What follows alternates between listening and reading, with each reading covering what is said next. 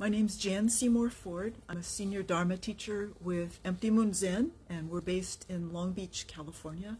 And we're really glad to be here with you all tonight here at Bright Cloud. So is the volume good? I think so. Okay.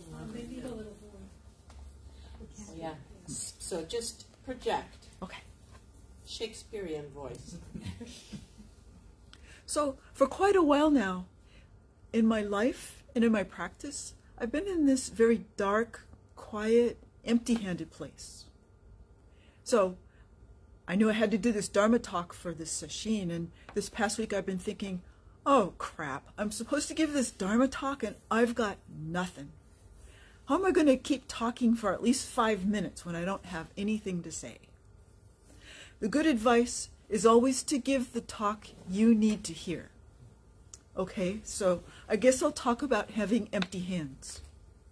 A good start is always to find a great poem. Here's a wonderful one by Wendell Berry, entitled Our Real Work. It may be that when we no longer know what to do, we have come to our real work. And that when we no longer know which way to go, we have come to our real journey. The mind that is not baffled is not employed. The impeded stream is the one that sings. Lately, I've been baffled and not sure which way to go, and I feel like there's nothing in my hands. For a long time, I've been overcommitted. My commitments brought me great joy and the opportunity to serve others. But suddenly, alliances shifted, people left, positions hardened, things just really changed. So for various reasons, a bunch of the commitments simply removed themselves from my hands. My mother has congestive heart failure. My mother has congestive heart failure, and that takes a lot of monitoring. It takes a lot of trips to doctors. So that's a very time-consuming commitment that's increasing. So aside from that, which is kind of the centerpiece of my life and focus right now, I've been thinking, I don't know what I should do. I don't know where I should engage. And that's okay. It's been a bit disorienting, and that's okay. But sometimes I forget to be grateful for this gift of not knowing. Sometimes I've fallen into feeling kind of off-centered and impatient. I'm a plow horse, and I kind of miss my old plow. In my daily life, I find myself grasping for the feeling of being focused on a goal, of having work to do and a community to do it in. In my practice, I feel the urge to fumble around and grab some spiritual tools and get busy, to refill those empty hands. When I feel this impatience, I realize I'm forgetting something. I'm forgetting that for me anyway, this Zen practice is a practice of simplicity. I'm forgetting that empty hands are open hands, free of grasping and clinging, open to the needs of the world, my friends and family, ready to act. Most of all, I realize when I'm feeling off-centered and dissatisfied, I'm forgetting my breath and my body. When we welcome newcomers to our Sangha, we offer them an orientation to show them how we do our practice together.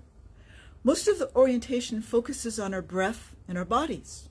Our practice is based on presence, and we use the breath moving in and out of our bodies as our anchor to the present moment.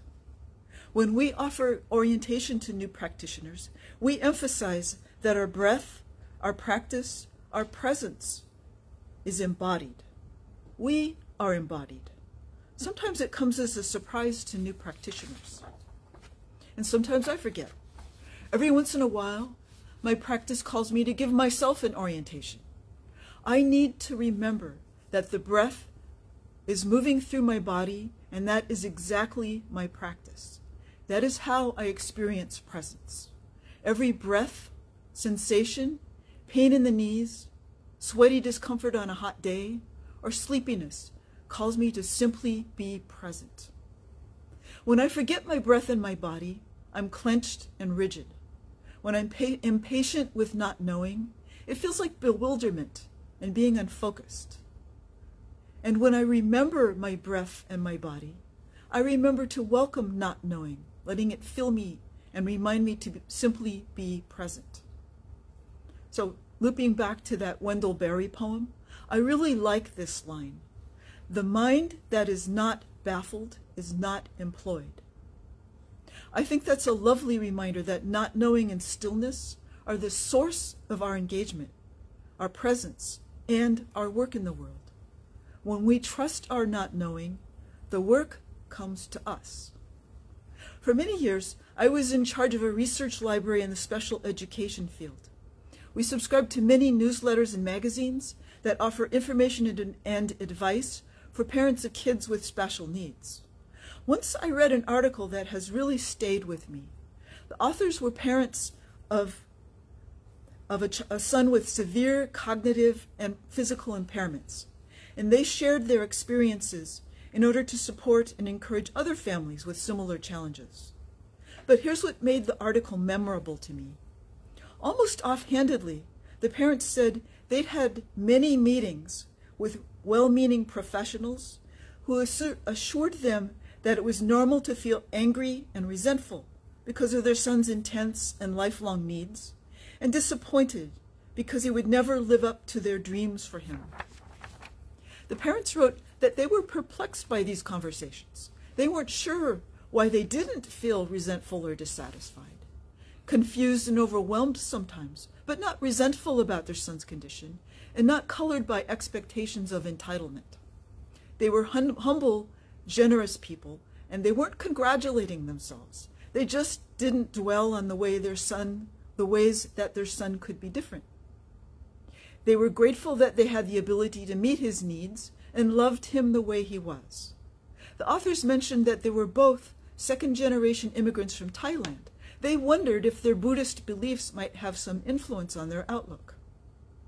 I never forgot this article because these loving parents are my Sangha mates, teaching me, reminding me about not knowing. They didn't cling to certainties or fixed ideas about what life owed them or how it should be different. They met their son and his challenges with open hands. They were simply present with him, meeting his needs and doing what was necessary.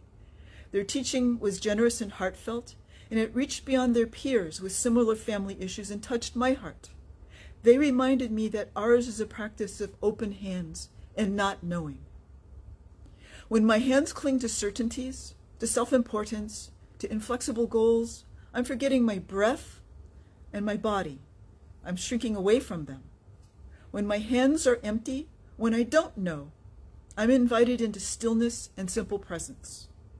And finally, here's a line from Rumi. What a relief to be empty. Then God can live your life. So, thank you. Thank you.